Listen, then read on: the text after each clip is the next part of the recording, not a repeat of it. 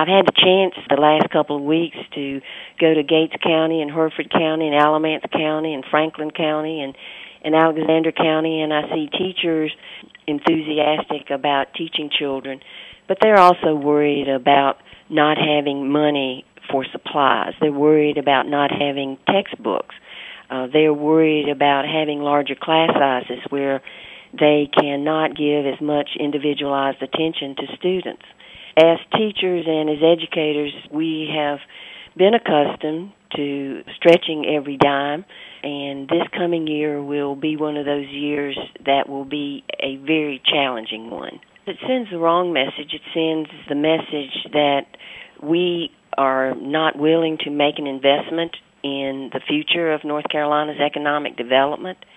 It sends the message that we may be in jeopardy when it comes to continuing the progress that we have made in many aspects of education.